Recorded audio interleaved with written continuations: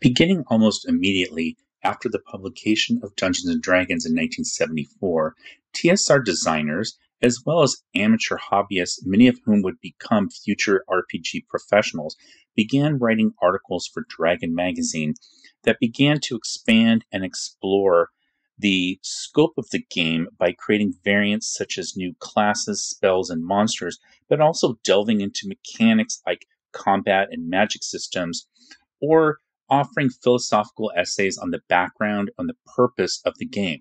We're going to talk about some of these fundamental early creations in our overview of Dragon Magazine issues number 2 and 3 today on Daddy Roll the One.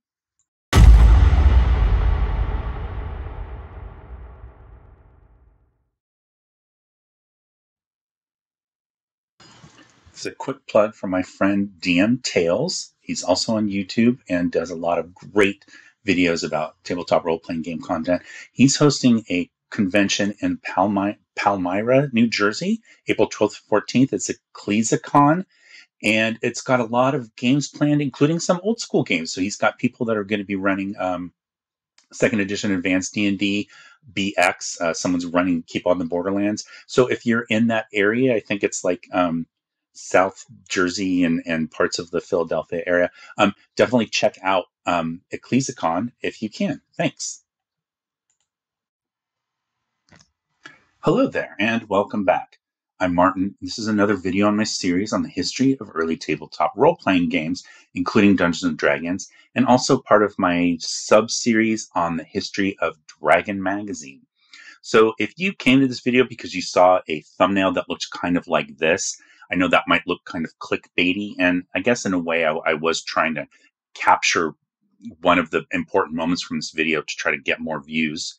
So I'll admit that. And but it is not a bait and switch. So I actually do want to talk about this because there was a period in time where the creators of D&D were thinking about the game in terms of female or women characters, not players, but the characters having different abilities and stats and class level limits and things like that, different from male characters. So I'm going to jump right to that first so that we can make sure that people, again, if you came here because of that, you don't think that the video doesn't include that content, because it does. And then what I'm going to do after that is I'm going to come back and talk about Dragon Magazine issues number 2 and 3, pretty much cover to cover. And we're going to talk about the writers, the creators, the artists who worked on that and some, kind of their legacy, but also the legacy of some of the content that we see in these early issues of Dragon Magazine and how it influences the game of Dungeons and Dragons as it is played today. Even in 5th edition, which is where we're at right now in 2024, getting ready for the new revised, whatever it's going to be called, that's going to come out later in September of 2024. But let's jump right to this article here. So this is Dragon Magazine issue number 3, published in October of 1976, talking about this article over here on the right-hand side. So this is about, it's a little more than 2.5 years after Dungeons & Dragons has been published, January of 1974.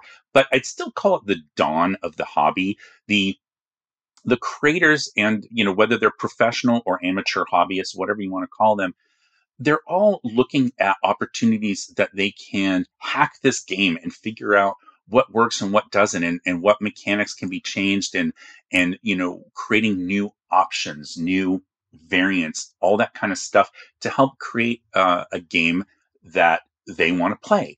And for whatever reason, this particular article is going to dive into this idea that women characters should have different treatment than male characters. So this is notes on women in magic, bringing the distaff gamer into D&D. So if you see that title, you might be fooled into thinking that this is 2 different articles, one on the left and one on the right.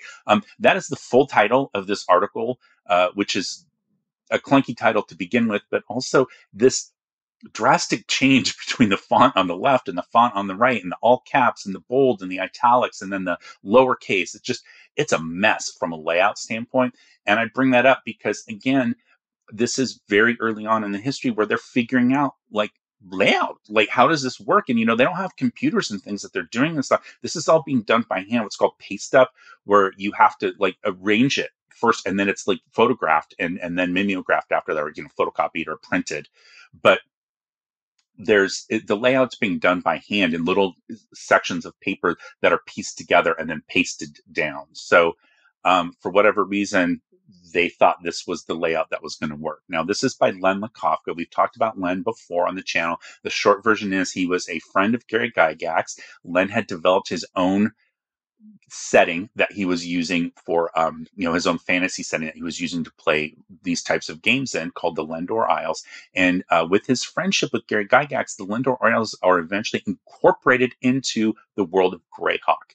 So if you're familiar with the adventures, this is probably the most famous depiction of the Lendor Isles, would be these adventures that were written in the 80s by Len Lakofka, the L series. Most specifically, the two that most people would be aware of would be L1, The Secret of Bone Hill, and then L2, The Assassin's Knot. So those take place in the Lendor Isles. Len was very instrumental in helping develop the pantheon for the world of Greyhawk beyond the original gods that Gary designed. So Len does a lot with like the Sewell pantheon, and he has a long ongoing column in Dragon magazine called Leomund's Tiny Hut, where he explores new ideas and spells and classes and just variants. And that was my first exposure to Len, was through one of his columns in my first issue of Dragon magazine that I ever got, which was issue number 76 in the early 80s.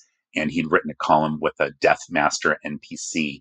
And that was where I'd first heard of him, even before I'd heard of The Secret of Bone Hill and Assassin's Knot. But in any event, I really like a lot of Len Lakofka's content. I think it's very creative, and it's interesting to read it from a standpoint of being one of the early pioneers that were there at the beginning of this hobby, creating content for the game. This article is definitely not one of those things that I particularly like. It's I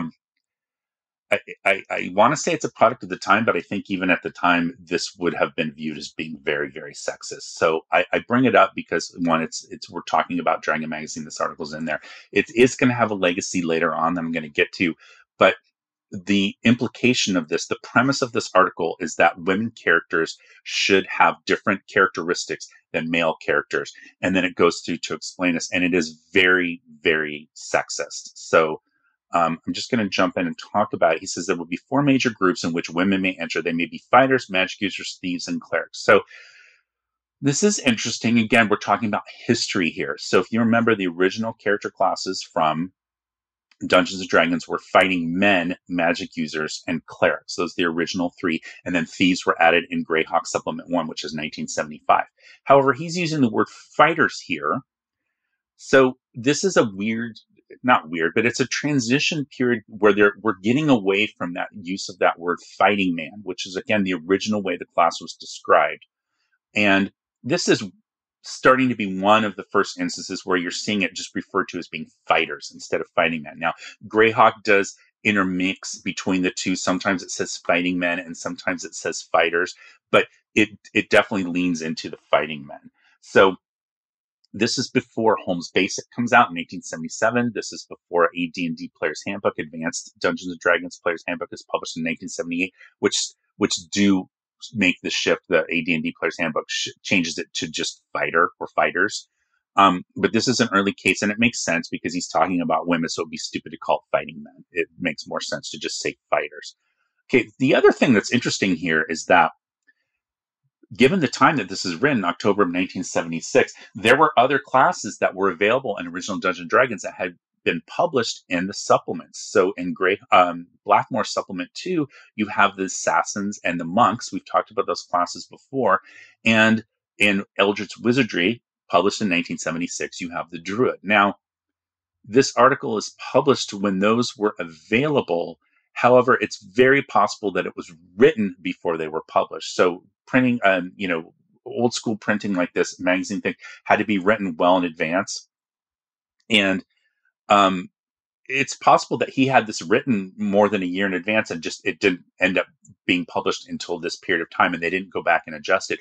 Or it could be that he was aware of those classes and Len is saying women can't be assassins, monks, and druids. It's unclear which one of those it is. But that's, at this point, that's the best that we have is to understand that, like, he's basically, he's saying they can't be that, and it could be an oversight or it could be deliberate. Okay, then he says they may progress to the level of men in the areas of magic and in some ways surpass men as thieves.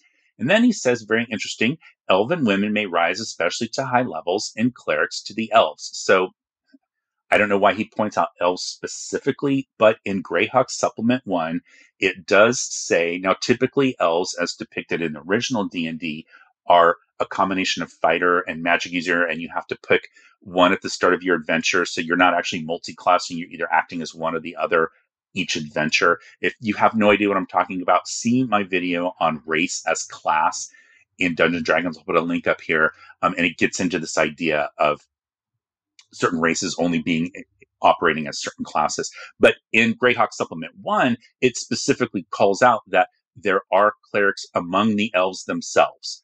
So that's very clunky wording, very typical for Gygax to not make it very clear. But what he's saying is that there are NPC clerics that are elves. You just can't be a PC cleric. That's what he's saying. And so this article, that's why it's pointing out. He says elven women may rise especially to high levels and clerics to the elves, not as a player character. Only as fighters are women clearly behind men in all cases. Okay, so I told you it's quite sexist. So to the point that he actually, Glenn's going to change the abilities for female characters, for women characters. So he says strength. It says 18-sided die and 1 6-sided die. I think that's a typo. It's got to be, because there are no 18-sided die, and it wouldn't make sense. I think what it's supposed to say is strength is determined by 1 8-sided die and 1 6-sided die. So you're creating a score from 2 to 14. So it's basically saying the maximum strength a female can have, a woman character can have, is 14. And he says wisdom, intelligence, dexterity, constitution all use the standard 3d6 dice, so a score of 3 to 18. But any woman who has a score of 13 or 14 in strength can add 1 to her constitution score. And then instead of charisma, he's going to get rid of charisma and give women a beauty score, which is rated on a scale of 2 to 20. So, okay, I don't really see what the point is of doing that. So I'm not trying to make fun of Len. I'm not trying to make fun of any of this. I'm pointing it out because gameplay has changed. And, but again, at the time, this was an exploration of like, should there be differences? Because this was all pretty much being designed and thought of and play tested by men. And this is how they kind of thought that things could work. Okay. So some of the interesting stuff that comes out of this is there is a little bit of inspiration that you can take for world building. As an example, the level titles. So the level titles for fighter, he's changing them. So as an example, in original D&D, a first level fighter, the level title is veteran. Here it's fighting woman. It's clunky. We're not going to use that. But stuff like battle maiden or shield maiden or Valkyrie, those are some kind of cool terms that could influence your world building if you wanted to include them. So like there, in Tolkien, among the Rohirrim, there are shield maidens. So you could think of it as sort of being like a special class of warrior among the Rohirrim. And I think that's kind of a cool way to look at it. So the cleric titles are pretty bland. They're basically just changing the male version or the masculine version of words to the feminine. So instead of a deacon, a deaconess, and a canon, a canoness. So not a lot there. The thief ones are extremely sexist. So the thief level titles, and this is going to affect the rest of this article. The implication is that a woman thief is there to manipulate men and get them to do what she wants them to do. So, and you can just tell from the titles, wench and succubus and Sybil. Okay, so those are not something that I'd want to be inspired by in my game because it's extremely offensive, I think, to a woman player. The magic user titles, again, very similar in clerics in terms of just kind of changing the form of the word from masculine to feminine. So from enchanter to enchantress, whatever. Okay, fine. So a couple more things that, again, are going to delve into the mechanics. If you see this down here at the bottom right-hand corner where it says fighters, and that gives you the hit dice, and then it gives you the fighting capability. So that fighting capability is based on the original system of combat in original D&D that is based on chainmail. And so in the rules for original D&D, it actually says you need chainmail in order to run this combat. Or there's an alternate combat system. Well, the alternate one is the one that ends up becoming the default that we still use today. Roll a d20, compare it to an AC, and to determine if you hit. And it's based on your level, what you're going to add, what bonus you're going to add to that d20. And in chainmail, it was based on how powerful you are as compared to a single figure. So when it says man, that was a singular figure. And then man +1, 2 men +1, 3 men, hero, that kind of thing. All of those had values within chainmail so that you knew what that attack value was by referring to these different charts. That's all that means. It's just interesting that even at this point, people had really shifted heavily towards what we, at the time was called the alternate combat system, but he is kind of leaning into it here. So now you see more of that here on the left-hand side. So he describes the fighting abilities of clerics, thieves, and magic users. And then he gets into thieves. And it says women's statistics see Blackmore. And that's talking about in Blackmore where they start to discuss the abilities of different species that can operate as thieves and assassins and how that affects their skills.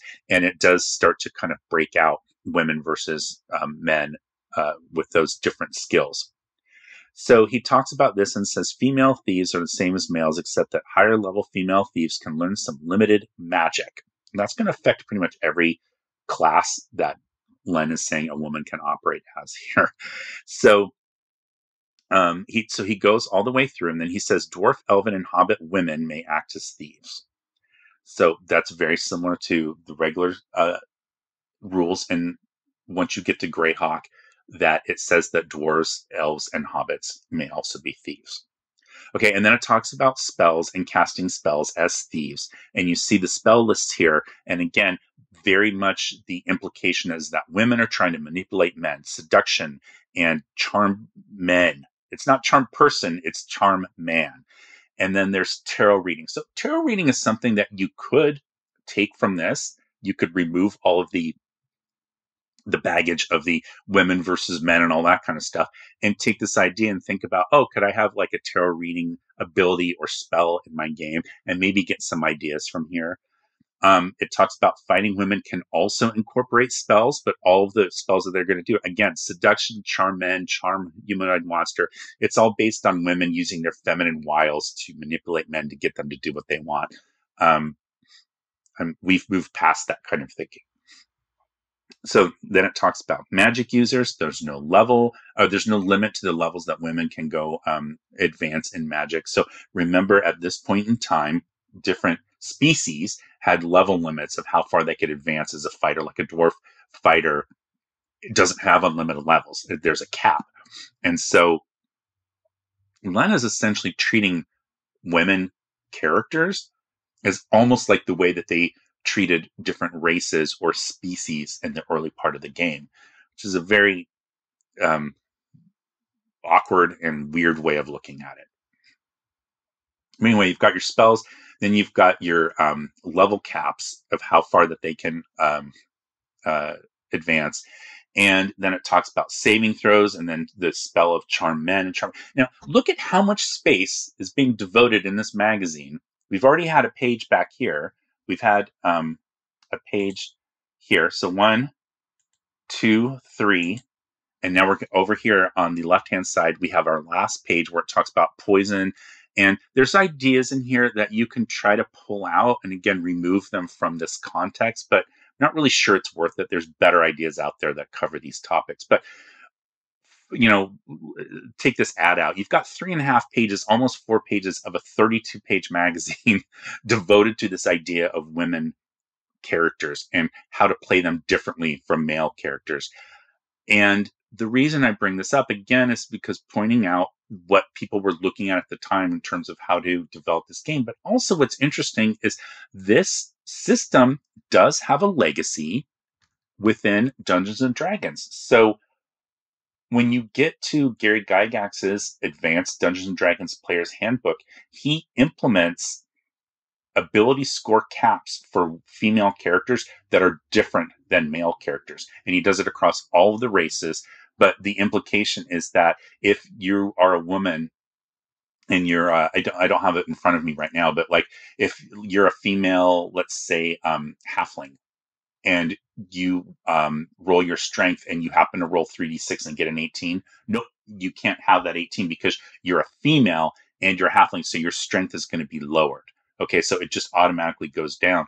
And if you were a male, it would be higher than it would be if you're a female. Now, why that makes a huge difference in advanced D&D is because level limits for non-human characters are based on your strength or your prime requisite, your ability score. So it will say that like a female halfling fighter has to have a strength of X to get to a certain level, but that level is lower than it would be if she were a male halfling because her strength could theoretically be higher, so she could advance higher as a fighter.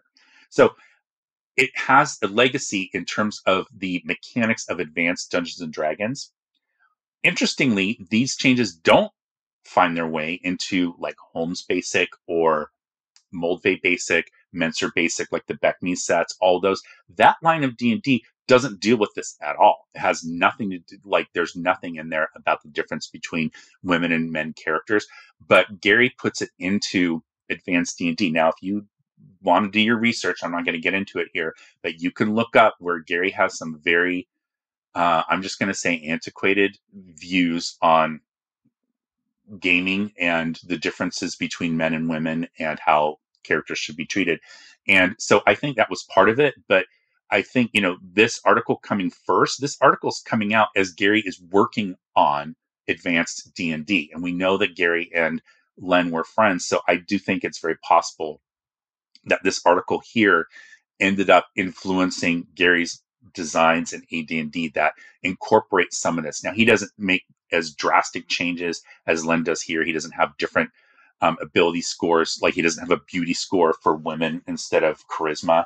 And he doesn't have them roll their abilities differently, but he does put caps on them. And that's the legacy of this particular article. So if you came here for this to understand this part of that thumbnail where I talked about women being treated differently, I hope you enjoyed this, but I really do hope that you stick around because there's going to be much more to come as far as different articles and the content affecting the future of Dungeons and Dragons. So let's dive in and start talking about Dragon issue number 2. Also, I just want to apologize really quick for my voice. Got some really bad allergies going on right now, and it's kind of making me a little stuffy, and so my voice might sound a little different. I do apologize for that. But let's talk about Dragon issue number 2. Now, this is going to come out in August of 1976. So again, we're about 2.5 years after the debut of the first publication of original Dungeons and Dragons in January of 1974. So we have this all-color cover here, and this art is done by an artist named Tom Canty. Now, Tom eventually becomes known for doing a lot of different fantasy artworks, specifically a lot of book covers. So he does like the Keltiad series, and he does the covers for a lot of different like anthologies of like the year's best fantasy and horror anthology covers. His style is known mostly for kind of having an Art Nouveau quality, and a lot of people say that it looks very much like sort of a fantasy Gustav Klimt. This is very early in his career, so you're not going to see that, but if you look at some of the other covers, you'll see what I'm talking about.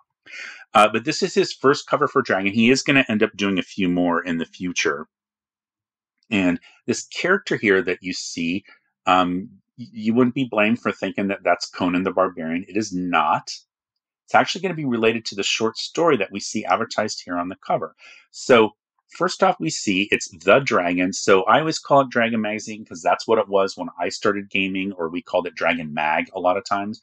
But at this period in time, it was known as The Dragon. So if you're ever reading an editorial, a lot of times they will abbreviate it and put TD in all caps. It took me forever as a kid to figure out that that meant The Dragon. So Later on, it's going to be known as Dragon Magazine, and then much later, just Dragon. But in this period of time, it's The Dragon, the magazine of fantasy, swords and sorcery, and science fiction gaming. So it's very interesting that, nowadays, I think most people would put swords and sorcery as just part of fantasy. But in this period of time, they're really breaking it out to fantasy being different from swords and sorcery, and then, being different from science fiction.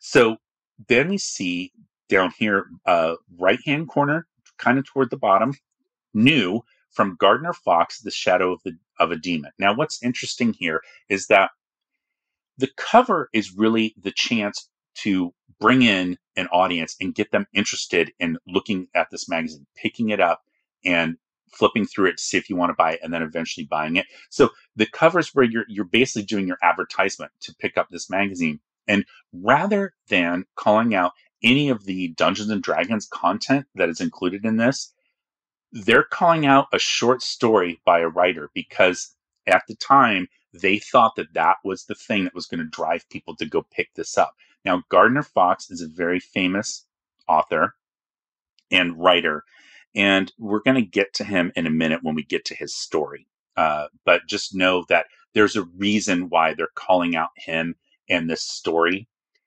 versus any other content that might be in here. All right, so let's go on. So now we're on the inside covers on the left-hand side, and we see an ad for Gen Con 9. That's going to come up in a minute, but I'm going to skip past that for now. And we're going to go to the Dragon Rumble section here. So this is Timothy Cask's editorial statement for this particular issue. Now, if you remember, Timothy Cask is actually the first person hired by TSR. He was not one of the founders. He was not one of the content creators like Dave Arneson that kind of helped. I said kind of, I didn't mean kind of. Dave Arneson that worked on original Dungeons and Dragons with Gary, but he wasn't actually an employee of the company. He got paid, but he wasn't an employee. Tim Cask is the first person that TSR hires as, an employee of the company. And he was hired specifically to edit a lot of different things, but he's the one that was responsible for the transition from the strategic review to Dragon Magazine. If you haven't seen my video about the strategic review, I'll put a link up here for you. So he talks about welcome to the pages of the fastest growing magazine in the hobby, and then welcome back to you, those of you who were here last issue. So basically what he talks about is that the increase in fantasy gaming has been phenomenal. It's been exploding. And they're seeing that it's taking off because he says even the two big companies of gaming, which are Avalon Hill and SPI, have come around to that view and are starting to create fantasy games. And he's saying that fantasy games are different from fantasy literature because fantasy gaming incorporates fantasy, swords and sorcery, and science fiction. That's his definition of what fantasy gaming is. And then he says it's hard to go around and not see zines covering Dungeons and Dragons if they're like fantasy zines.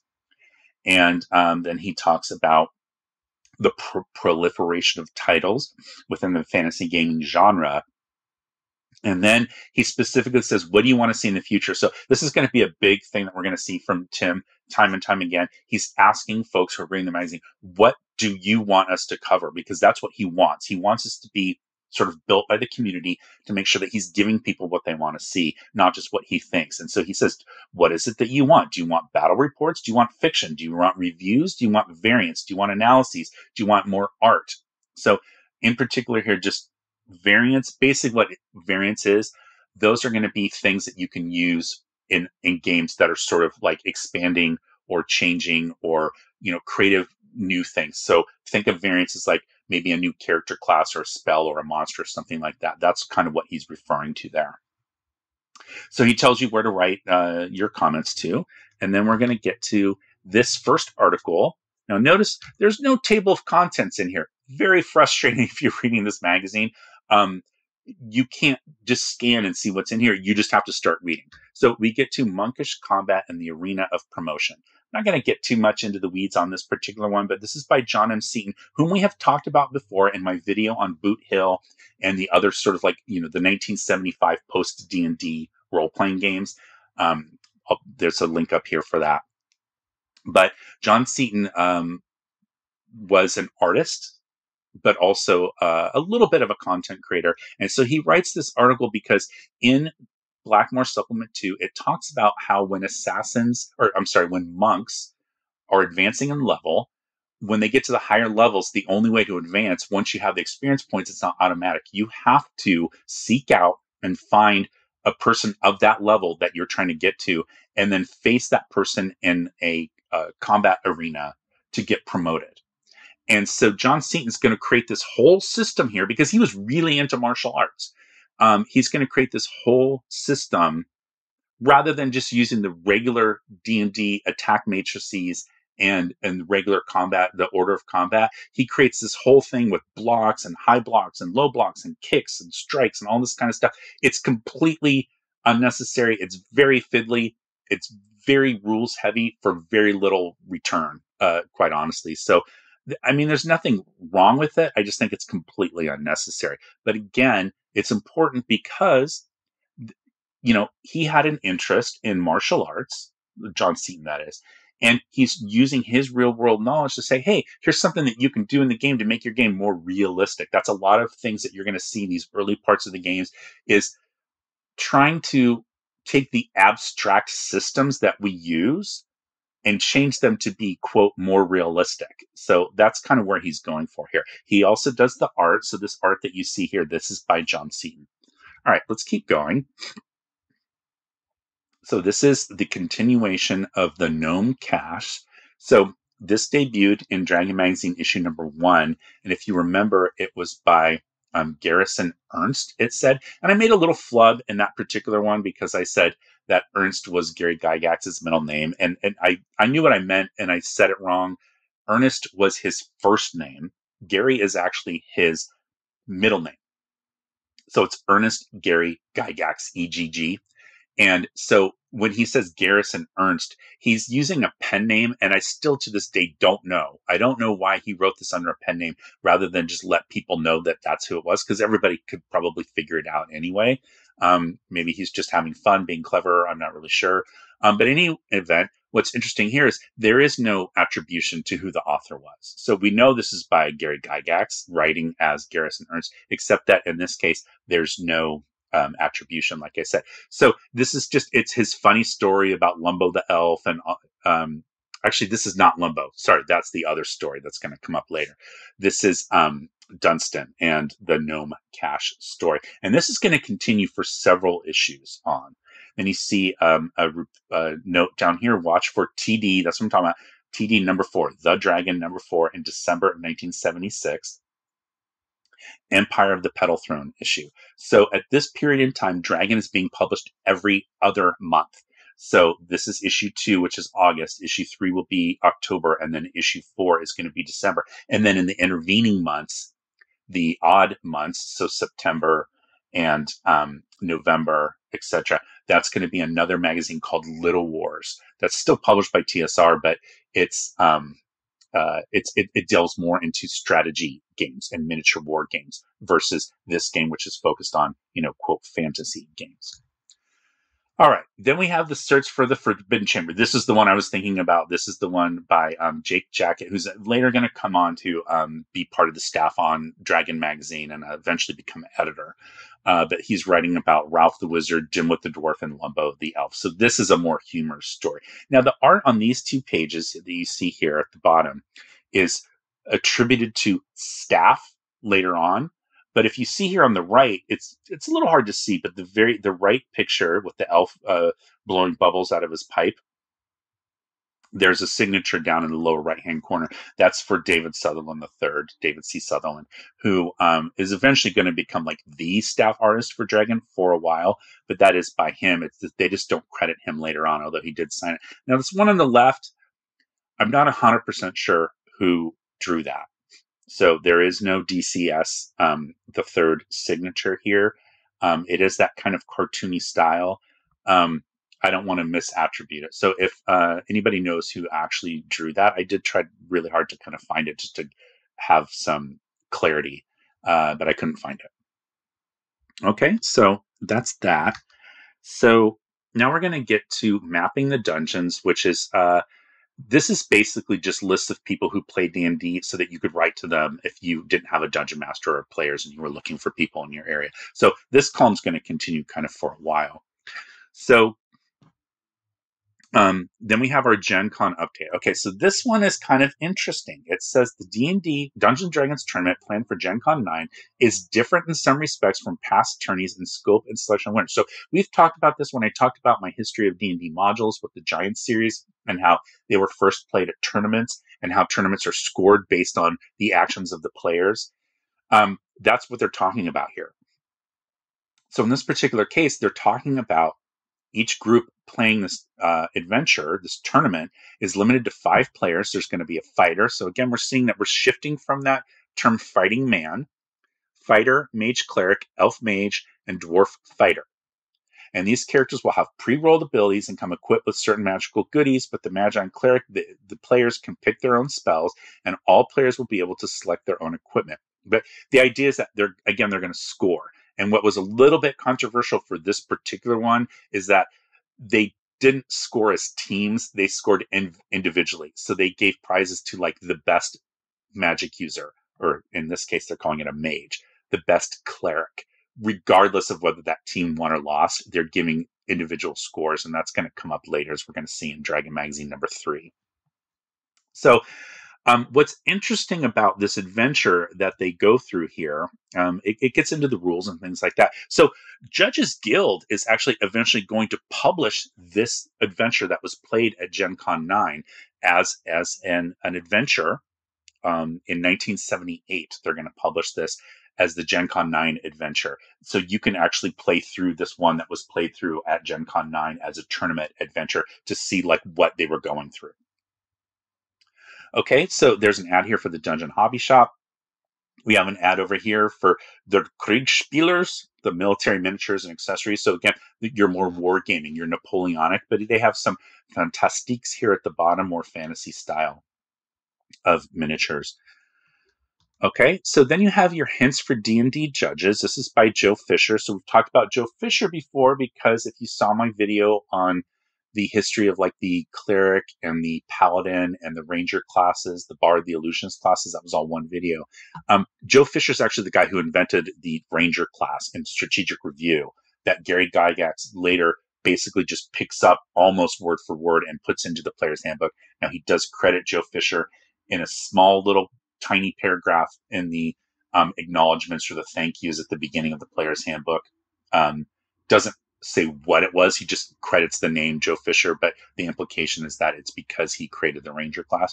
But he has this really fun series of articles that start in the Strategic Review, actually, and then transition over into Dragon, which are these hints for D&D judges, which is what the judge is what they used to, what we've now called Dungeon Master. At the time, they would call them judges or referees, which makes sense when you think about how they were playing a lot of tournament scenarios and you needed a judge to kind of adjudicate how people were doing, right? So he has one on towns, he has one on wilderness, and then he has one here on the dungeons. So this is just a fun article and a lot of great ideas. So all 3 of those articles, the towns, wilderness, and dungeon articles, they're almost exclusively not edition specific, even though this is written very early on before there were even editions of D&D. This is something you could pick up and read and use the vast majority of these ideas even if in a 5th edition game. So it talks a lot about like trapping chests and what it could be, and this exploding chest, or when the chest is open, a specter comes out, or all members within 5 foot lose 1 level of experience when the chest is open. I know a lot of people would hate that now, but losing levels was a very common thing in early editions of D&D. Or it's an intelligent chest, and it can act as if it's a 2nd to 9th level magic user, including casting spells. Kind of a fun idea. So he goes all through here and talks all about that. Now, one of the things that he's going to point out here is over on the left-hand page, the 2nd column, under this art. Now, this art here is by Janelle Jakeways, one of her first pieces for Dragon Magazine. But the last paragraph on the right-hand column of the left-hand page, it says James Erdman of the SLWGA. So Jill never says what that is in this entire article. So the implication, again, is that you would know, if you're playing these games, you would know what that means. That is the South Lakes Board Game Association. and Joe was very, very heavily involved with them. So very similar to like the Lake Geneva Tactical Studies Association that Gary Gygax was a part of. This is the South Lakes War Game Association. So he's just using the abbreviation or the acronym, but never actually tells you what it means. But you have all these different ideas here. It's kind of fun. Different items like hobbits' pipes and what kind of smoke comes out of them. And we see a little bit of a play on words here with the pipe weed of stoning, where it says the smoke from this weed will cause any creature within range to be turned to stone. Saving throw is allowed, gives the range. And it says, note, however, that on any given turn, there's a 25% chance that the wind or something will be blowing the wrong way, and the smoker will get stoned. So that's obviously very deliberate use of language there. I guess just kind of funny. So goes on to talk about that. Now, here we're going to delve into this this story here, Shadow of a Demon. As you see, it says at the top, the dragon is very pleased to welcome Gardner Fox and to introduce you to Niall. I think it's Niall. I'm going to say Niall of the Far Travels, a brand new hero of many talents. Relax and join Niall on his troubled path through life, but remember that you too should fear the Shadow of a Demon, and then copyright Gardner F. Fox. So why was this such a big deal? Why are we pointing out Gardner F. Fox? Well, he is a very prolific sword and sorcery, fantasy, science fiction writer, prose writer. He has a lot of, I guess, what you'd call Conan pastiches. So Kothar the Barbarian. There's also Kyric the Barbarian. Niall of the Far Travels is another barbarian character. That is who was on the cover of this issue. I showed that earlier. That is this Niall character. So the reason that Gardner Fox was such a big deal was, again, he had written these stories. Now, Kothar and Kyric are specifically called out by Gary Gygax in the Advanced Dungeons and Dragons Dungeon Master's Guide from 1979 in the Appendix N. Gary said, like, he credits those works by Gardner Fox as inspiration for creating Advanced Dungeons and Dragons. So he was well known enough that the people that were creating the game or involved in the game, playing the game, would have read him during this time period. The other reason that I'm a big fan of Gardner Fox is he was a massive comic book writer, contributed so many things that we all know of today, wrote over 4,000 comic book stories, many of them, almost half of them for DC. But he's the guy that created the original Golden Age Flash, the Jay Garrick version, the one with the Mercury helmet with the wings. That was Gardner Fox. Also created Hawkman, created the original Sandman. He created Dr. Fate, and then he created in that early time period the Justice Society of America, which was the first team up of superheroes in comic book history. Was the Justice Society of America that's teaming up, Hawkman and the Golden Age Green Lantern, the Golden Age Flash, Sandman's in there, the Spectre, Dr. Midnight, I think. So there's a lot, right? So he creates that first version of the Justice Society, and nobody had thought of having a team before. And even more importantly, that team actually kind of split across two different comic book companies. They were sort of owned by the same owner, but it was National and American Comics, I think, that had the different characters. And Gardner Fox put both of them into one book, which created a universe, meaning that those characters lived in the same universe. Okay. So that was such a big deal. Now, later on in the Silver Age, he's going to invent things like Zatanna and Barbara Gordon, put her into comic books. And he invents the Batarang, the Batman utility belt. He also takes that idea of the Justice Society, and then in the Silver Age in the 1960s. So he has a very long, prolific career, over 20 years, writing in comics, closer to 30, I think. He creates the Justice League of America, which was the first Silver Age superhero team. And that creation of the Justice League of America, that led to Marvel Comics creating the Fantastic Four, and then later on the Avengers, because they were trying to keep up with this team scenario, this team thought. So he also creates the DC multiverse. So if you know anything about DC and you've been paying attention to the latest movies and things like that, especially the Flash movie that came out a couple years ago, this idea that there's a multiverse, and even the Marvel multiverse owes its credit to Gardner Fox because he created the multiverse for DC when he wrote a story for the Flash in Flash number 123 called The Flash of Two Worlds, where the Silver Age Flash, Barry Allen, which is the one most people know. That's the one I grew up with, was Barry Allen. But he interacts with the Golden Age Flash, Jay Garrick, but they weren't on the same world. They were on two different Earths, parallel Earths, but different Earths. And they, through their speed, they end up interacting together. And it was this implication that these Golden Age characters that were alive in World War II were still around. But the reason that we don't hear of them anymore is because they're actually on a different planet or a different Earth. And Barry Allen, it was in the current Earth. Okay, so that one story created what is now called the DC multiverse, which then influences Marvel to create their own multiverse. So anyway, very, very important character in comic book history and in fantasy science fiction history.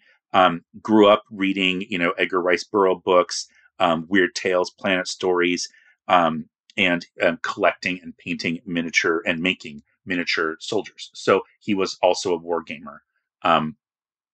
So he writes this story. Again, it's a Conan pastiche. That's all you can say about it. But this is going to continue for several issues, and it is collected now. All of these Niall of the Far Travel stories are collected. I'll put a link in the show notes where you can buy like a collection of these stories if you ever want to read it. They're kind of fun. Okay, so then we get to this article, The Feathered Serpent. This is by Lynn Harpold. So Lynn is going to end up writing a few Dragon Magazine articles and also does all this art. So all these kind of blue tinted art, that's all done by Lynn. Can't find a lot else about Lynn, quite honestly. So if anybody knows anything about Lynn Harpold and their career, and contributions to role-playing games specifically, that's what I'm most interested in. But this article here is about Quetzalcoatl, so the South American god, Aztec god, and basically giving you ideas that you could use to put this into your D&D games. So try to make them a little bit more. I hate to say realistic, but like add some mythology that maybe getting out of that non-Western kind of idea. So that's going to be that particular article. Now, this demon story that starts here, it continues over here in the top right-hand corner. It says demon from page 15. You see that? And then it's going to continue here. So we've got now about a good 4 pages of this story. Not including this little ad that's down here for these miniature figures limited. Okay, then the story continues over here on the left-hand page, and then you have the debut of the Remorhaz, or the Remorhaz. I always said Remorhaz. I looked it up in the Dragon Magazine issue number 93 pronunciation guide by Frank Menzner, and he says you can pronounce it Remorhaz or Remorhaz. So both are acceptable, so no need for corrections. But this is the debut of this famous creature that's going to end up being part of D&D all the way until today. It debuts in Dragon Magazine. Have this fun art here by Errol Otis. I always feel like Errol is really great for drawing these really otherworldly kind of creatures that have lots of legs and tentacles and things going on. He just kind of excels at doing that kind of stuff. So that's the creature feature that's going to debut the Remorhaz. And look, it's only on 1 page. That's it. And most of it is this illustration. So that's the entire monster. Then we're going to get back to our story by Gardner Fox, Shadow of the Demon. And you see here, we've got 2 more pages. So now we're up to about 6 pages. And it says continued on page 25. And we have even more. So this story is just continuing. It's very long. Okay. So, this game over here on the left-hand side, this is an ad. So this is a game called The Ring Bearer. And you see it says 2nd edition. So this was basically an early sort of war game using Lord of the Rings references without trademark permission. So the 2nd edition strips out all of the terms. So they had hobbits and ents and all that kind of stuff. They strip all that out for this generic thing. So The Ring Bearer is very generic, but it is very clearly a Lord of the Rings inspired game. And it does have a referee, which is interesting. So it is straddling that line between a war game. It calls it a fantasy adventure war game rules, but it does have a referee. So there's that little bit of like needing that third impartial person that's not playing, but is part of the game. And then we see underneath that here, Knights of the Round Table. So this is also called Rules for Fantasy Adventure Wargaming with Miniatures in the Romantic Medieval Era. However, this game does have a one-to-one relationship between the player and the figure. So you're not playing an army, you're playing an individual figure. It has a referee. Different figures have different abilities, and you improve over time as you gain experience. So those are all hallmarks of role-playing games. So this could technically be called a role-playing game, even though it says that it's rules for fantasy adventure wargaming. And again, part of that is because wargaming as a term hadn't really been invented yet. It mostly focuses on combat. There's a card mechanic. It uses percentiles, but it does have some stuff on, like, say, chivalry and different encounters and things like that. But it's pretty much dedicated to combat. So that's that game. But I point this out because, again, we're starting to see other companies try to get in on this, and be take advantage of this new genre of gaming that Dungeons and Dragons created. So this art here on page 25, in the top left of the column on the right-hand page, that is by Mike Simas. I'm not sure how to pronounce that name, but is a fantasy and science fiction artist and does a lot of art for different magazines over time. So again, this isn't necessarily called out, but you can see the signature here. Okay, and then we have this tiny little bit over here, which is continued from page 10. This is the continuation of that Jake Jacket story. And then you see it down here. It says, "To whom it may concern, finders keepers, signed F. Baggins." So you can just tell it's a very kind of goofy, funny story. All right, then we get back to our Gen Con update from page 10. And then our finishing of our hints. This is the hints for D&D judges for Dungeons article that continues from page 13. And you see all these different subtables here for generating what kind of people are going to be or what kind of creatures are going to be in different parts of the dungeon. And then he talks about the favorite books of the judges can be turned into parts of the castle or worlds that adventurers can be transported to, like Larry Niven's Ringworld or Tolkien's Moria, Clark Ashton Smith's Hyperborea, Arthur Conan Doyle's Lost Worlds, or Fritz Leiber's Newant. So I think that's very interesting, again, because you're starting to see pointing out these different influences that can inspire you. A lot of these are going to end up in Gary Gygax's appendix N. He also he talks about Dune, and then he talks about using like H.G. Wells's Martians or Larry Niven's Puppeteers. And then he says, like your creatures from Star Trek. And he said, "How would you like to be walking down a corridor in a dungeon and be transported to another strange looking corridor on the, quote, Starship Enterprise with a tall humanoid with pointed ears saying, 'highly illogical'?" And so again, that's just how people played a lot back then. They mixed genres. They weren't trying to make it serious. They weren't trying to do something that was going to be, published later on. I think a lot of people approach D&D like, I'm going to play this game and then write up my thing as like the world's best fantasy novel.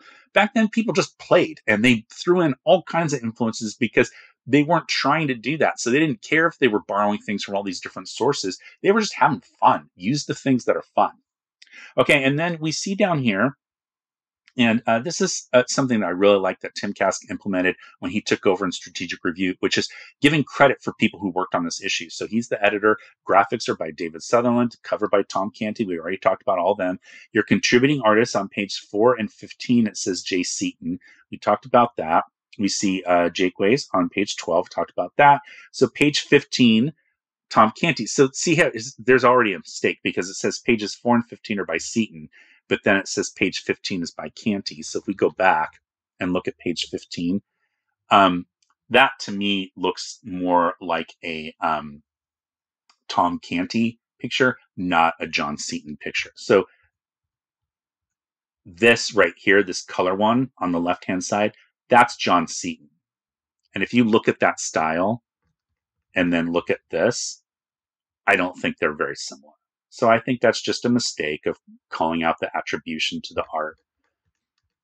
But We also see Errol Otis called out. We see Mike Symes. And then Jay Niera. I don't know how to pronounce that name. I cannot find anything about that person. So that's another one where if you have information on who Jay Niera, whoever that is, I would love to know more. Because I don't want these people to be forgotten. You know, I want to make sure that people are aware that these people existed and that they contributed to this hobby that we love. So I'd love to address that oversight in a future video if anybody knows anything about them. Okay, and then again, it says all others staff, so not really helpful. Okay, so this press release that's written here, this is written by, it's for Richard Mataka Press Release. And so it's interesting because it's copyrighted to Richard. So this was actually distributed across a lot of different magazines at the time, but it's essentially reviews. That's what this is. It's reviews of different games. So you see a review here of Star Command and Venerable Destruction, which is a fantasy board game. And so it's interesting. We're going to see some commentary on these reviews in a future issue of Dragon. All right. A new D&D character class, the Alchemist. This is by John Pickens. Now, I have talked a little bit about John Pickens before, but in case you didn't see that. So he works at TSR and eventually also works at Wizards of the Coast. So he spans over both companies and obviously was there for a very long time because this is 1976 and he's already contributing stuff for Dungeons and Dragons in 1976. And third edition D&D and the WotC takeover doesn't happen until around the year 2000. And so that's a long time to be working in this industry. But he is from Indiana. He gets into a war game called Blitzkrieg. He starts reading a magazine called Strategy and Tactics, and he can't find all the back issues that he wants. He sees an ad from someone that's selling the back issues, contacts that person who happens to be Gary Gygax. And they meet.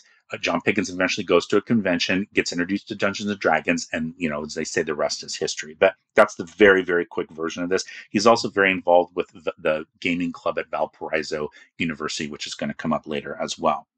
So he writes for Dragon Magazine, he writes for Alarms and Excursions, and he's hired as a TSR editor. He works on the Arms and Equipment Guide for 2nd edition D&D, and then again, he was very involved with the 3rd edition of Dungeons and Dragons.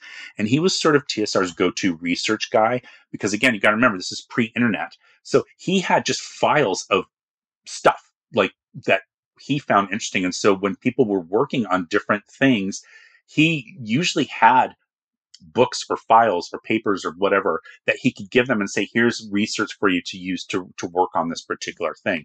And so he kind of became known as that guy. So here he creates an Alchemist class. Now, I've talked about Alchemist class before in a video. However, that version that I talked about was a later one. It's not this one. I actually like this one better, even though I guess you could say it's, you know, quote, more primitive in terms of the design, which I like because it's not as fiddly. That other one had just way too much going on. Now, a lot of people will say that this version of the Alchemist class by John Pickens is actually too powerful, partly because of their capability of using poisons.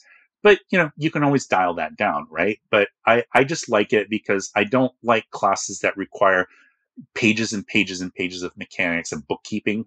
Just not for me. And so this one is pretty straightforward. Got some fun level titles here. It gets into how the class has abilities, again, with being able to detect poison, to neutralize paralysis, to identify potions, and then create potions. So those are kind of like the main abilities that they're going to have over time. But the poisons thing is a big deal. And then it creates like some really interesting kind of different, potions. As an example, the Tanglefoot potion. I remember Tanglefoot bags being a big thing in 3rd edition D&D. I don't remember them before that. They may have appeared in previous versions. As just a reminder, I was not super involved in the 2nd edition era. I collected a lot of stuff. I didn't play a lot. And so I was playing Warhammer Fantasy Roleplay when 2nd edition Advanced D&D came out. So if Tanglefoots were in that version, that's fine. I just wasn't aware of that. But he talks about that here. And different types of potions, immunization from lycanthropes, and that brings me to a fun joke that I heard, which is, what do you call a werewolf influencer? Like and subscribe. So, and speaking of, if you would like to like and subscribe to this video, I would really appreciate it very, very much. So another thing that this alchemist class inspired me to is that I created my own version of an alchemist class that I'm doing for the Old School Essentials version of, it's a retro game that's a clone of the 1981 Moldvay BX rules. And I have a whole book that I'm going to be publishing soon. It's going to be on Kickstarter, hopefully in April. We'll see. April of 2024, but it's about expert and specialist characters. And one of them is an alchemist. And I took some inspiration from this class as well as from a few others. Okay. So then we have this whole thing. And then we have a follow-up article by John Pickens. I say follow-up because it's by him. It has nothing to do with the alchemist class, but it's D&D option weapon damage. So this is really interesting. Again, as a point in time of Dungeons & Dragons. In original Dungeons & Dragons, every weapon did D6 damage. Every class had D6 hit dice. So it didn't matter. Magic user, cleric, fighter, D6 hit dice. And every weapon did D6 damage. With the debut of Greyhawk Supplement 1, that began to change. And they began suggesting that you can have different hit dice for different types of classes. So thieves and magic users were bumped to D4. Thieves debut at D4.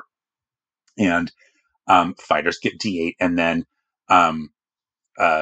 there's a weapon thing in there where it talks about how different weapons can have different dice for damage. Sorry, I'm kind of choking a little bit from my allergies. So just I'm trying to talk and not cough at the same time. So anyway, that's an article that's part of the supplement of Greyhawk, is that weapon damage is going to be different now with different dice.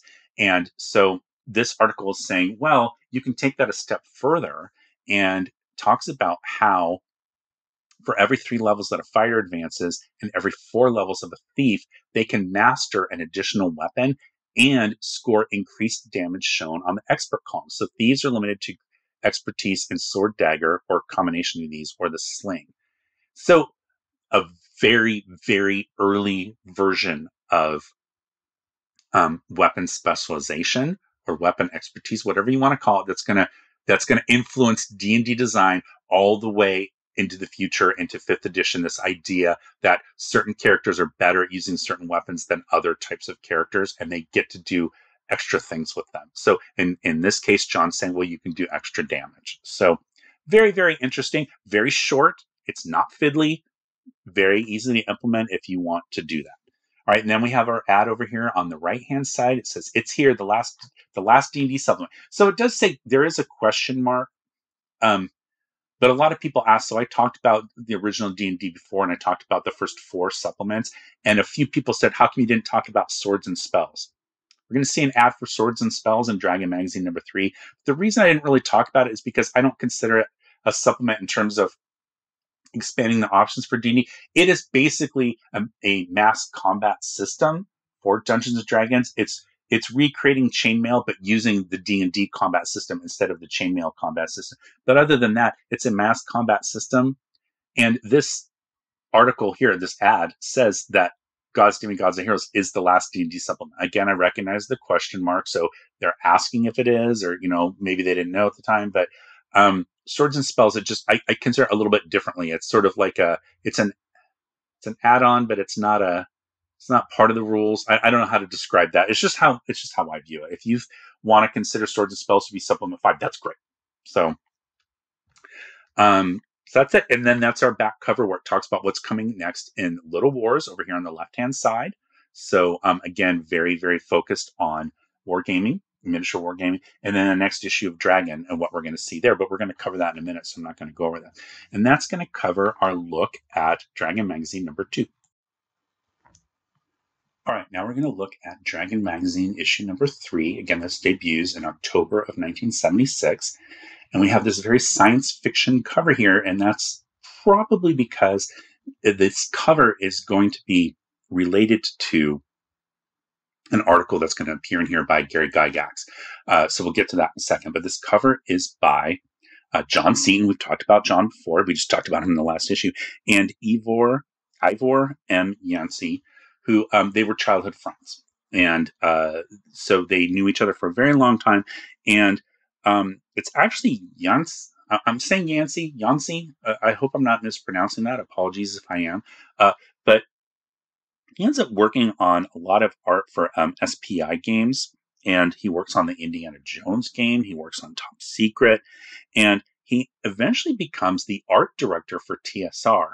At which point, he's in that position when he ends up retiring or leaving. Not retiring. He leaves TSR in 1985 to go work for Tonka Toys. So he advances very far. So that his first appearance here in Dragon magazine with this kind of striking science fiction cover with this sort of Saturn-looking, ringed planet. So let's dive in and see what we have in here. Sorry for that. So okay.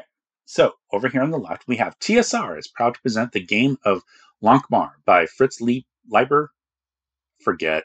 I know somebody corrected me on this last time.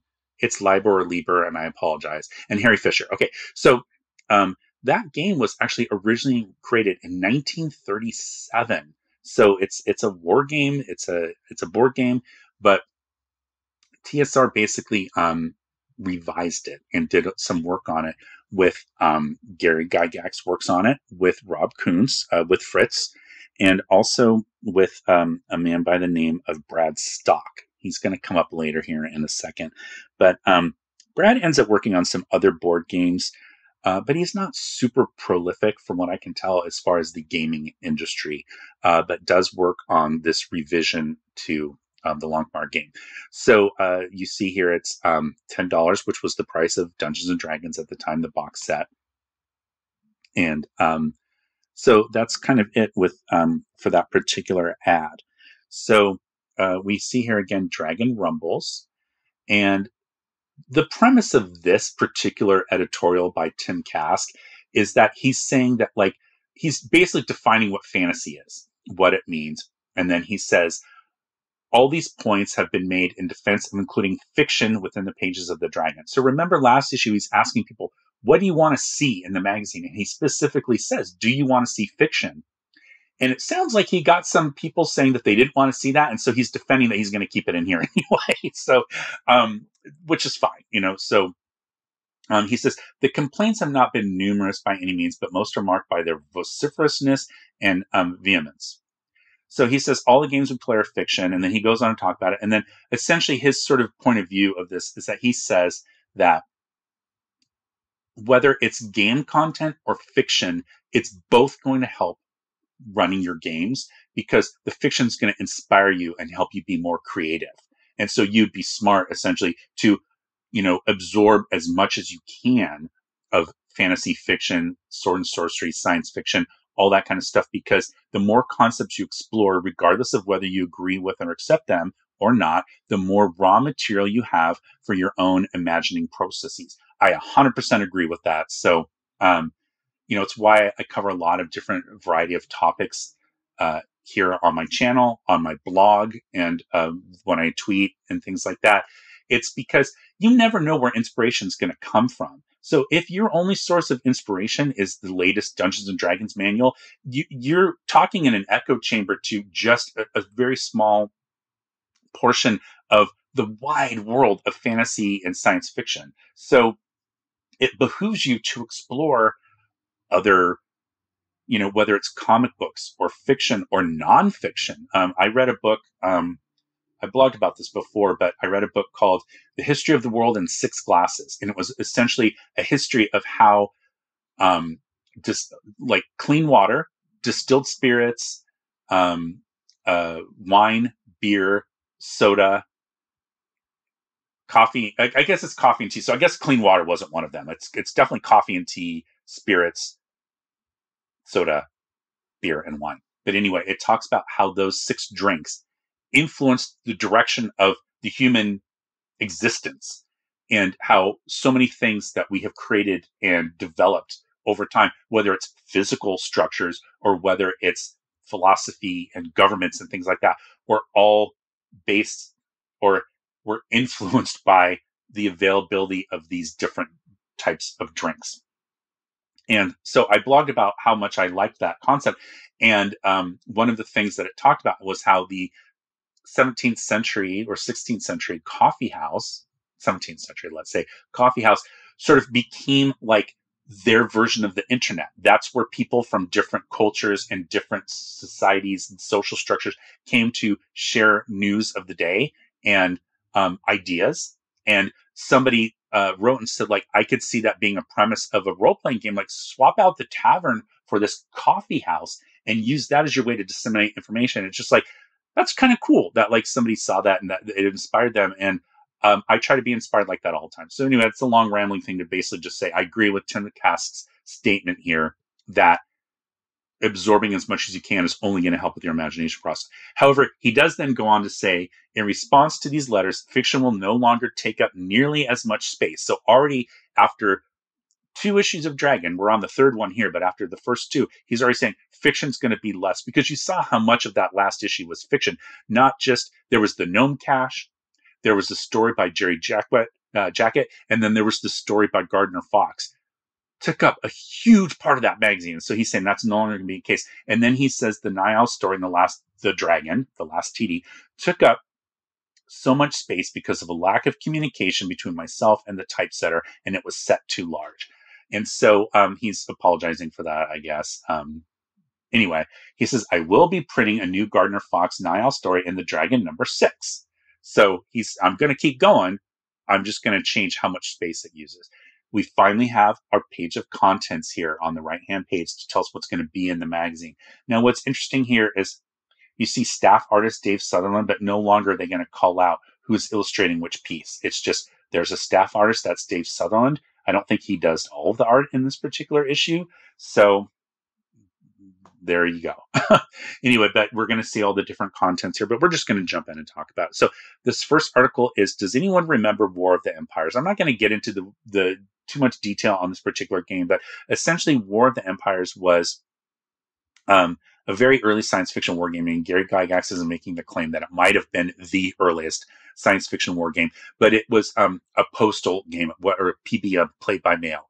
And Gary Gygax played in this game, and then the creator of the game, I'm going to call him Tullio Proni. I don't know if that's how you pronounce it. But the game eventually kind of goes into remission. And Gary writes to the guy and says, hey, would you mind if I took this back over and ran it myself?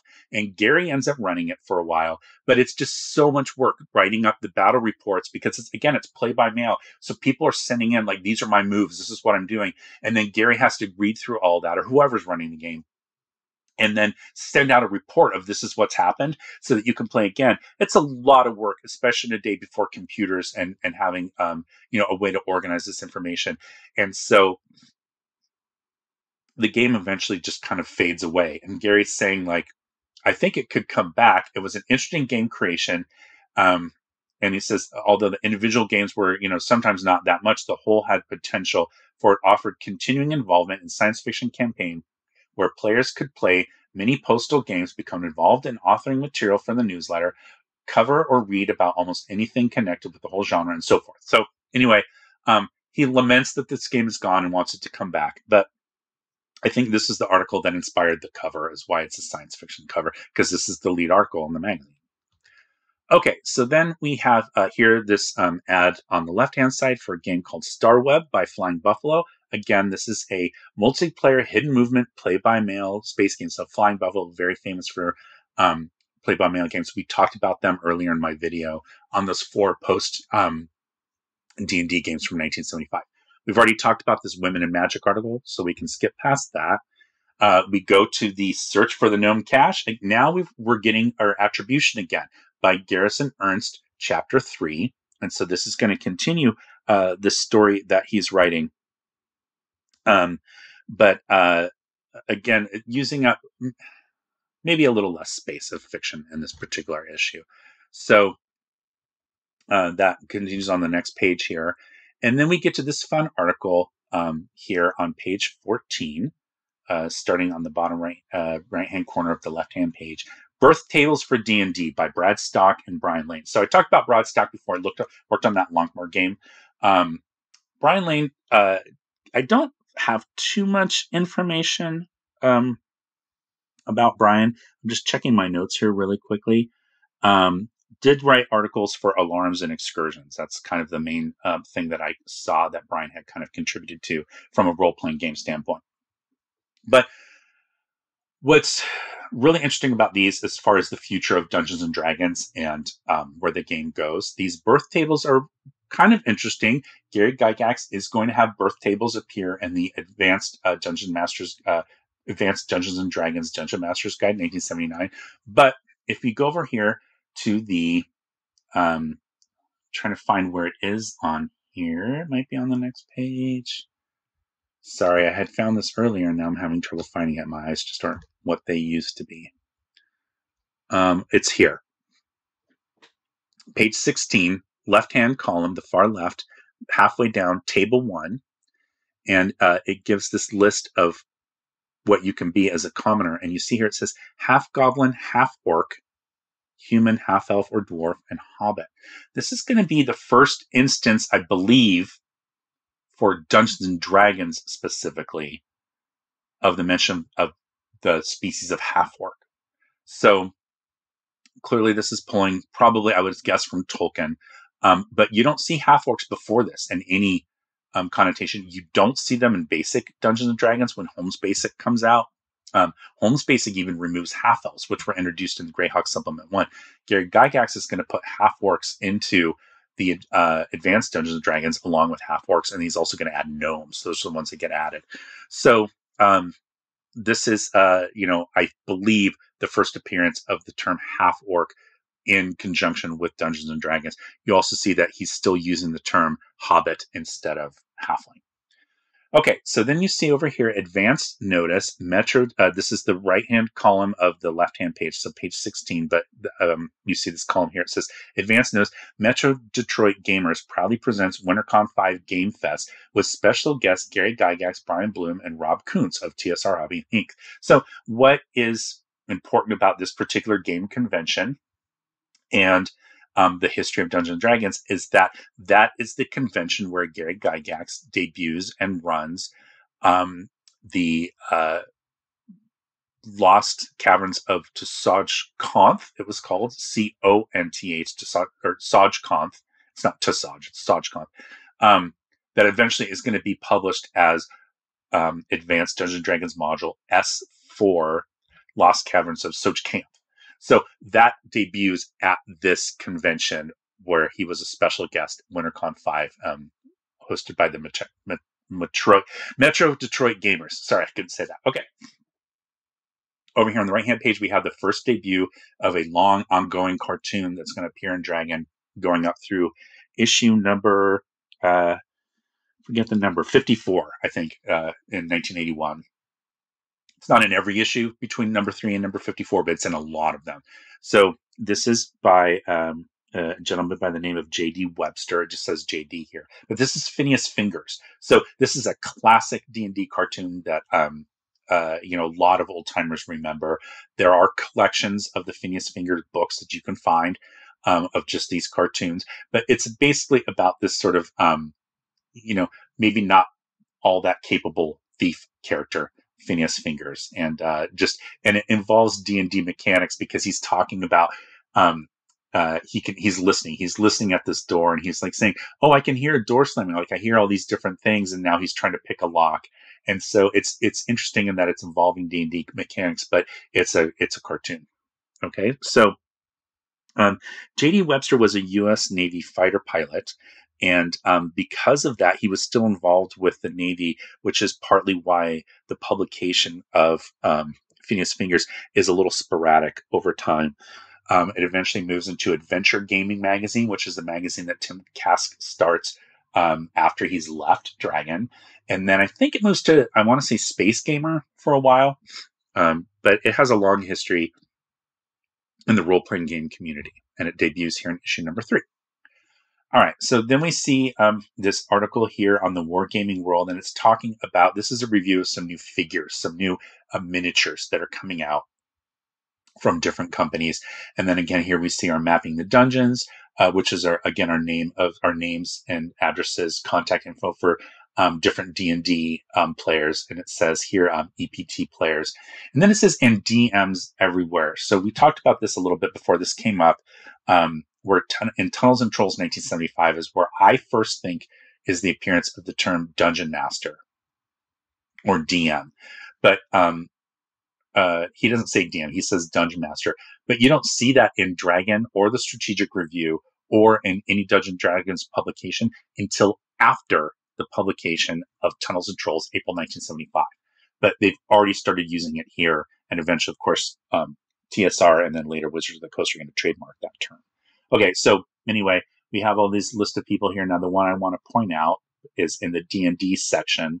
About halfway down, you see Alan Hammock. We have talked about Alan Hammock before in my video on Top Secret that I just recently published. So one of the editors of that game.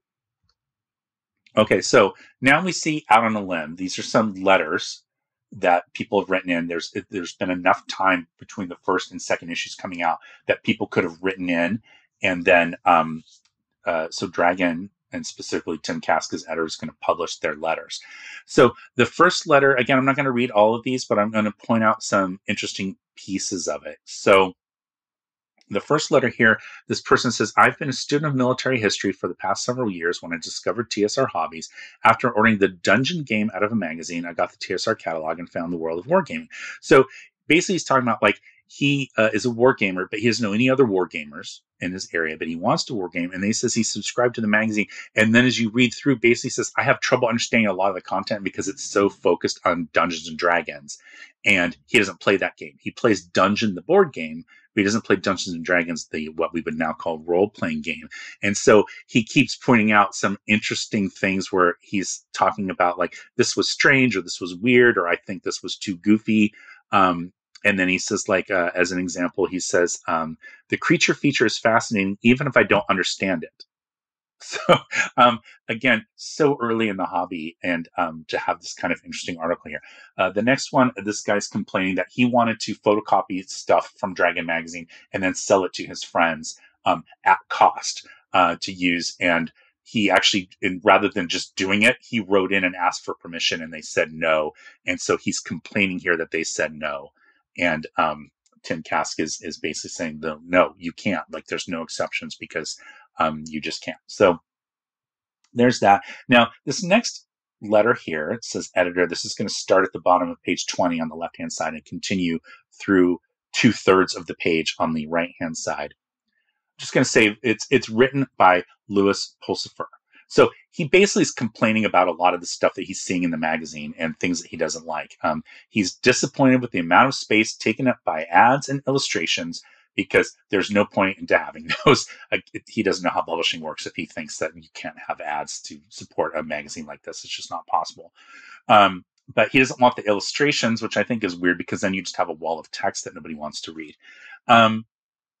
And then he talks about game reviews could be more complete. So he's complaining about the reviews written by that guy it was syndicated. It was copyrighted by someone else. And Dragon's just kind of repurposing it. But he's complaining specifically about the way that guy writes his reviews. And then he thinks that the article where Larry Smith introduced the three kindreds of the Eldar. So I talked about this in my coverage of the first issue of Dragon Magazine. And basically, Lou Pulsifer is disagreeing with this person's, Larry Smith's, interpretation of Tolkien and the Eldar. And so what's interesting, the reason I point this one out, and I spent so much time on it, is because Louis Pulsifer is actually going to end up being working for TSR. So very, later on in his career. So he becomes a contributing editor, and he also designs a lot of strategy board games. So he's writing this article very early on, and it's just funny to see his name here because I recognized it right away, and I know that he ends up working with the company later. Larry Smith, the guy who wrote the article on the Eldar, he writes a dissenting opinion to this guy's to Louis Pulsifer's disagreement with his point of view. So now we get into sort of the meat of the mechanics that are going to be in this issue, specifically for Dungeons and Dragons, which are new obscure subclasses. So I covered almost all these in my video on the early D&D subclasses from Dragon Magazine. And again, I'm going to have links either in the show notes, or if there's enough left, I'll have some here in the upper right-hand corner where you can go find that video. But definitely seek those out. I have a whole playlist. It's a sub playlist of my history playlist, which is about D&D classes, and you can find tons of information on these early classes like healers and scribes. And what else is in here? The samurai. So I talked about all those before, so I'm not going to go over them now. Here's our ad on the left-hand side for the Swords and Spells supplement. And you'll see it specifically doesn't say supplement 5. It just says Swords and Spells, miniature war game rules for Dungeons and Dragons. So again, you could quibble whether this is a supplement for D&D or not. I kind of consider it a separate thing, but I can't argue with someone who says it is a supplement. I don't think there's a right or wrong answer. Over here on the right-hand side, Tim Kask is asking for authors and artists and says that they will pay 1 cent per word minimum, which I know doesn't sound like a lot, but I can tell you during the 3rd edition era of Dungeons and Dragons and the D20 system, a lot of publishers, and that's like 25 years after this came out, a lot of publishers were paying 1 cent a word for content. So 25 years later. So to me, that means that this 1 cent per word was actually not that bad. Probably not enough to live on, but you know. Now, new view on dwarves, and this is by Larry Smith. So this is the same guy who wrote the article on the Eldar that Lou Pulsifer was complaining about in the Out of the Limb letters column. But this is basically saying, well, contrary to popular or public opinion, dwarves are not poor fighters that they that many claim they are. And so basically, he's trying to fix, you know, quote unquote, fix the D&D dwarf to be more like the Tolkien dwarf, because he thinks that's what dwarves should be. Now, remember, Larry Smith ends up kind of becoming the Tolkien expert for TSR. He's their go-to guy when they have Tolkien questions. And so this article here is just about making dwarves, like bumping them up a little bit to make them a little bit better, essentially. We see a new D&D character subclass, the Berserker. This is by John Pickens. Now, they've misspelled his name here. There's no H, it's Jon. But we did talk about John just a minute ago when I talked about the Alchemist that was in issue number 2. And I did talk about the Berserker class again in that other video that I mentioned earlier. So I'm not going to go over that. Now, these two, the Idiot class and the Jesters, they look like they could have come out of the April issue, like the April Fool's issue that Dragon was famous for doing. But they don't. They're in here. I don't have a lot to say about these two. They're kind of joke classes. They're meant to be funny. I don't think they were ever intended to be played, certainly not by a player, maybe an NPC. I just don't see why you'd want to. Both of these authors, Gordon Davidson, and then for the Jesters, Charles Curter, William Canton, and Pete Simon. I can't find anything about them as far as like their history of working in the role-playing game industry. So I think this is sort of like a one and done for all of these authors. But these are just goofy, funny classes. So, and again, I apologize for my allergies. I have to keep pausing because I'm having to take a breath so I don't start coughing in the middle of the video.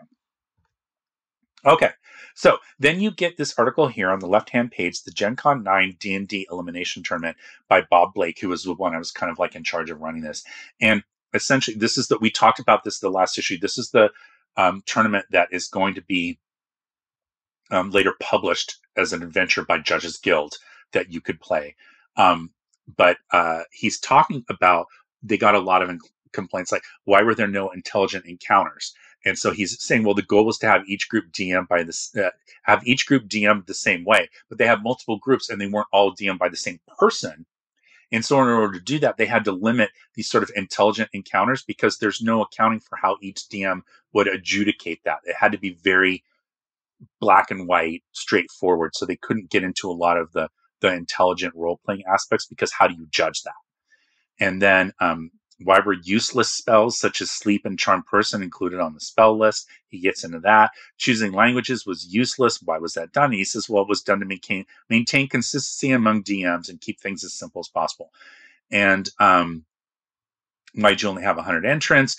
Why was the individual scored rather than the team?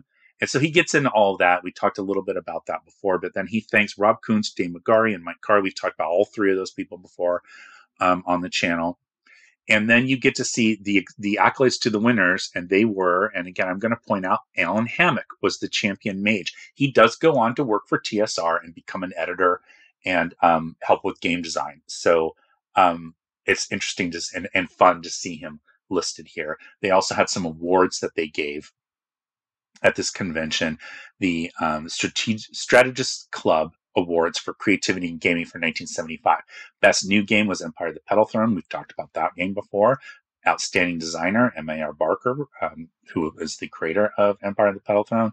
Outstanding writer, E. Gary Gygax. And then the best miniature figure release was the McEwen Heroes and Wizards fantasy line. And the best war game publication was the Strategic Review, which by this time is no longer being published. So that's it. And then you have this tiny little article here at the bottom of the, again, I'm on the left-hand page, page 30, but right-hand column. And it says combat modifications for dexterity. So this idea is that if you have a lower dexterity, it makes it harder to hit and you do less damage and you're harder to defend. It's harder for you to defend. And then if you have a higher dexterity, the converse is true. And this is giving exceptional dexterity. That's what those percentages are for. So there was a time when rather than go from 18 to 19, because there was no 19, you got to 18 and then you rolled percentage. And if you rolled over, say, in this case, 51 or higher, it gave you more bonuses than if you'd had an 18 and then a percentage of 1 to 50, as an example. So this was a variant. This person's just suggesting, hey, it would make sense that your dexterity would affect your ability to fight with weapons. This is not necessarily adopted. The missile part was already part of the game. So missile and then the defense, your AC. But these parts like hitting with any weapon and damage, those don't end up being part of Dungeons and Dragons rules going forward. An ad over here for Winter Fantasy 1 in January of 1977 to be held in Lake Geneva, Wisconsin at the American Legion Hall. And they're going to have some games with Empire of the Petal Throne. They're going to have D&D, fantasy board game tournaments. All of these are all TSR games that you see listed here. Battle of the Five Armies was distributed by TSR at the time. We've talked about that before. So it doesn't look like this is an official TSR convention, but it is. It says for further information, contact Rob Kuntz. He was a TSR person at the time. So it's probably just coincidental he's picking the games that TSR was publishing or distributing, or both. And then this is our look at what's coming next in Little Wars on the left, and then the next issue of Dragon here on the right. So that's going to wrap this up. But again, I wanted to really point out some of the content that we're seeing in these early issues and how it ends up being folded into and incorporated and influencing the direction of D&D in the future. So I hope that you found that interesting. And please let me know in the comments if you enjoyed it. Also, let me know, I know I've been making a lot of really long videos, and I can never tell what the right one is to do, because for every person that says that they're too long, I get at least that number of people, if not more, saying the longer the better. So I've heard from people that put these on to help them relax. I hope that doesn't mean I'm too boring, but people say that, I get a lot of people, I think they're just listening. They're not even watching the video, which is fine. And thank you for doing that. But I don't want to turn off people for them being too long. So please let me know if I should have broken this up into just 2 different issues. I just feel like going issue by issue, I've mentioned this before, might just be a little too much. So I thought I would kind of combine these 2 and see what happened. So again, I really hope that you enjoyed the video. Please leave a comment below to let me know. You also find places below where you can join me on social media.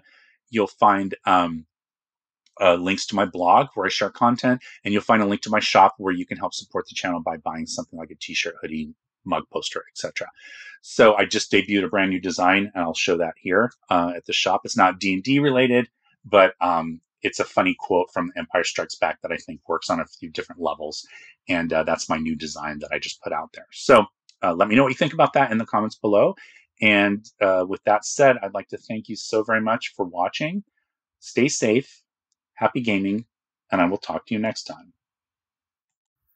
Now for the bonus content, what I was drinking, what I was listening to when I worked on my notes for this video. I'm actually still drinking the same thing. It's just tea, some Earl Grey tea. This is my little strainer here. And I put some lemon and honey in it because, as you could hear on the video, I hope it wasn't too distracting, but my allergies are just, I'm so stuffy and it's affecting my throat and I keep coughing and stuff. So I thought some tea would help. So there we go with that. Nothing, again, too fancy today. Listening-wise, I needed something to kind of pick me up because I was getting really tired. And so I put this on. This is Ray Charles in person. So this is originally recorded in 1959 at a concert in Atlanta. It's a live album released in 1960. And it's a really fun kind of period of time because he's covering a lot of different genres of music. So he's got some big band stuff on here, like Yes Indeed by Cy Oliver, but made most famous by Tommy Dorsey. And then Frenesy, made famous, I would say, mostly people know the Artie Shaw version, both big band leaders. And so he's covering that. But then probably the best version of what I'd say, I think probably most people would agree that it's his most dynamic version of that song. So a great album. Again, it was a little peppy. It was a nice pick-me-up. This is my version from Vinyl Me Please VMP. So it's a new pressing on 180 gram, but it comes with this great little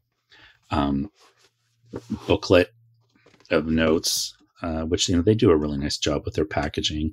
There's an Obi strip on the thing. I took that off just to show, and then the vinyl itself is in really nice condition, but it's on this blue kind of vinyl here that you see. So that's it. And again, thank you very much for watching the video today. And I hope you enjoyed it. And I hope that also you will check out some of these other videos that are shown here. All right. Thanks. And I'll talk to you next time.